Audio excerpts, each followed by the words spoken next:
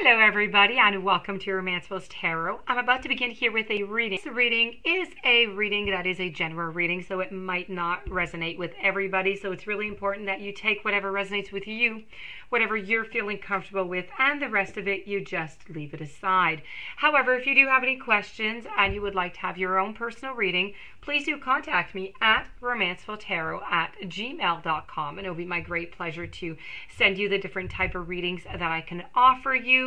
Also, if you look into the YouTube drop box, you will find all of the above information, so the readings, the prices, and how to book one. That being said, if you do enjoy the channel and you have not yet subscribed, please do take a brief moment to click the subscribe button to show your support to the channel and to myself, and it would be mostly appreciated. So what I'm about to do here is, this is a reading, and it's for the sign of Aries, and what we're looking for is, does your ex have regrets? Okay, so this is what we want to know. So I'm going to turn the cards over. I'm using 4 cards of Alice in Wonderland. I'm using 4 cards of The Nightmare Before Christmas. And so let's begin this reading. So we're going to begin over here. I have the Lovers, I have the Hermit, I have the Ten of Swords, and I have the Knight of Wands. I'm using Alice in Wonderland, by the way, or The Nightmare Before Christmas, but I think I said that. And here I have the Knight of Potions, followed by the 10 of Potions. I also have the Hermit, and I have the Wheel of Fortune. And I'm going to finish it off with a little oracle card. So, do they feel sorry? So let's go and see. So we're going to begin over here with the Alice in Wonderland. So Alice in Wonderland is clearly saying no, and I am to believe that is the same thing with the Nightmare Before Christmas. So I feel as though they left, okay? So they decided that was it, and, you know, this is what happened. It was the end of the relationship. There was nothing left to do with the relationship. It had fallen to pieces in a million pieces, and they just didn't want to do anything about it. That was it. And so that was done. It was just whatever happened was just not reparable, so it was just not fixable, let's put it that way. And so they decided that they were going to leave for some time, but they did take a little while before coming to that conclusion. They did have to, they were really, quite frankly, really pondering about the whole thing, if they were going to stay into the relationship or not. But it was like facing a brick wall. Really, there was no choice. A choice had to be made, and this is what they decided, because they needed this to move on. But they also needed some time alone. They needed some time to be by themselves. They needed some time to think. They needed some time to just put their life into perspective, put everything into order. So that being said, I'm really seeing here in the Alice in Wonderland the way that everything happened and the ending, how it was quite swift and it was decisive, and that was it. I don't feel like they have any regrets. I don't feel like they are sorry. I feel like they just took their decision, and that was the decision to be made. And, you know, there was no turning around on that. That was it, and that was all.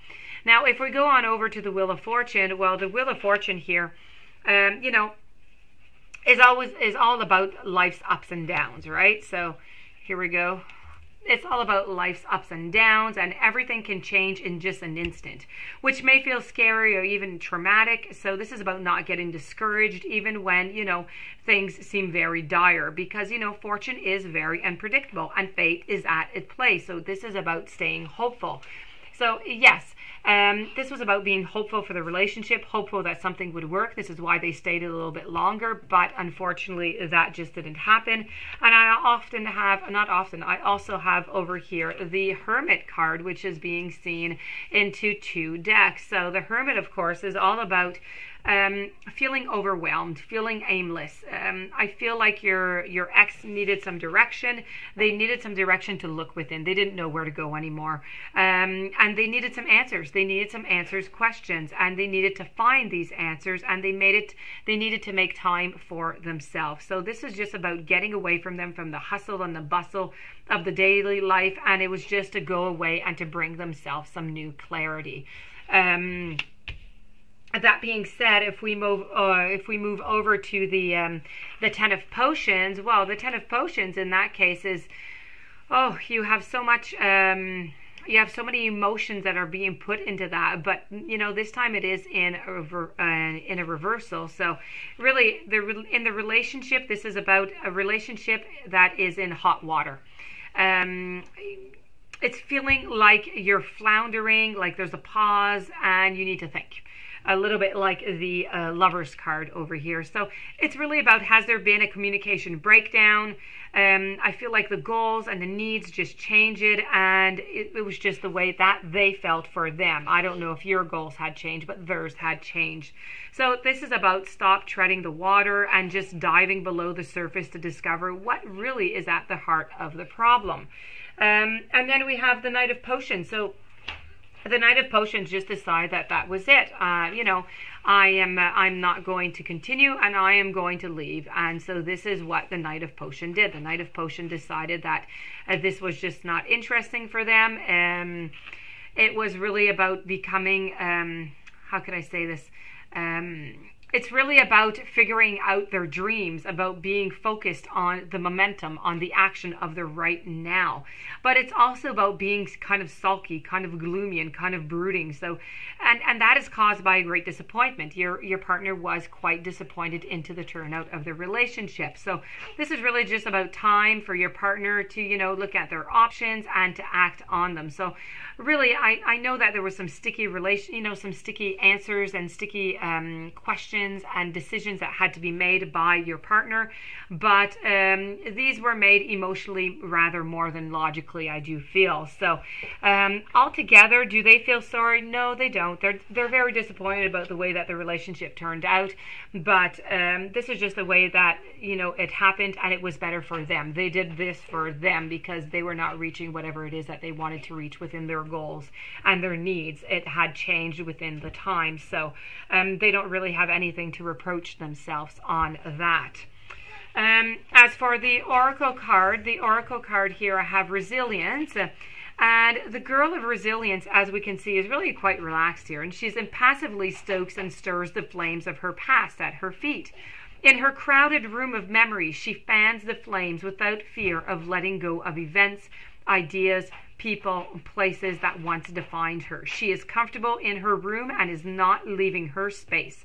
The smoke does not overcome her. The window is open, and a branch of the tree of life reaches in to guide her, to the heightening of clarity and of wisdom.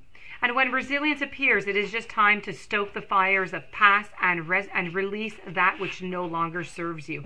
Know that to rise like a phoenix, it is necessary to dive into the flames, and be warned and confident in the light that comes from burning away and releasing the bad and the good of the past. So release it all to be reborn, and then have the inner flame. So this is the end of the reading. I do hope that you enjoyed it. I hope that it answered your question, and maybe even more, because I gave some clarity on the reasons of why they were leaving and what was happening. If you do have any questions, or this doesn't resonate with you, you'd like to have your own reading, please do contact me at romancefulltarot@gmail.com. Please don't forget to subscribe to the channel before leaving, and stay tuned for the following readings. I do wish you a fantastic day, many, many blessings, and I will be seeing you soon. Have a great day.